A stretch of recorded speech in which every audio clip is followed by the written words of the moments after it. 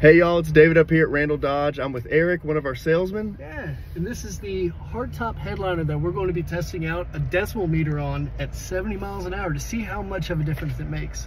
All right, so now we're at 70. Obviously, when I'm talking, the decibel meter is going to go up. But it looks to be about 57 to 58.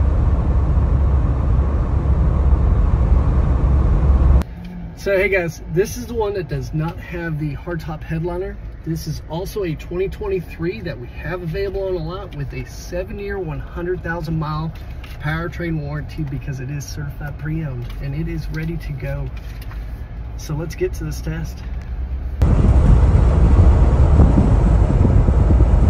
Now we're up to speed.